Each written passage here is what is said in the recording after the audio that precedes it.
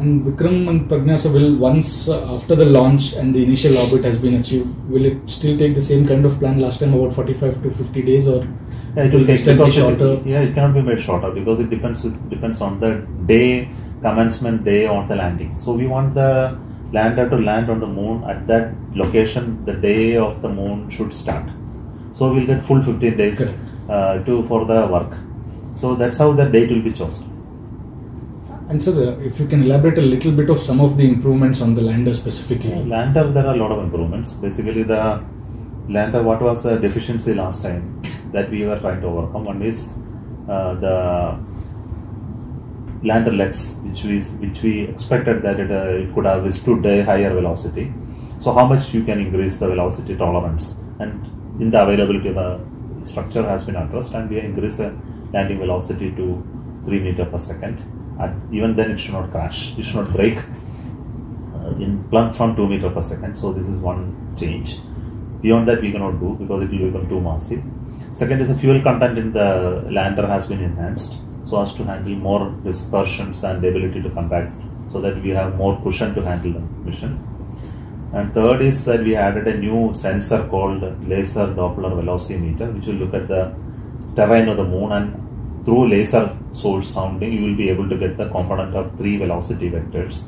So we will be able to add this velocity in addition to the other instruments available. So we have redundancy of measurement. We have improved the software to have more tolerance to failures of like engine dispersions, thrust dispersion, sensor failures, etc. Then we removed one engine which was at the center. The center engine is removed because 5 engine cannot fly in this vehicle, because 5 engine was okay with the reduced mass of the lander. Now the lander mass is increased by almost 200 kg. So we have to fire minimum 2 engines to handle the landing. So with a single engine we cannot land. So there is no point in putting the single engine. Minimum 2 engines have to anyway necessarily fire at the last phase. So that means that we need only 4. So that is already done. So 1 engine goes means some weight saving we could get, so that we can add additional weight. Then we added new extended solar panels and more panel area to generate power. And even if in case it does land with a different orientation, not facing sun, still it will generate power. Then what else? So I think that's all the changes major in the lander. And in terms of the payloads, the lander and the rover will more or less repeat. It is payload wise they are repeating. And of course the major part is not these changes, major part is testing. So the whole of the last 2 years was in testing, not of these changes.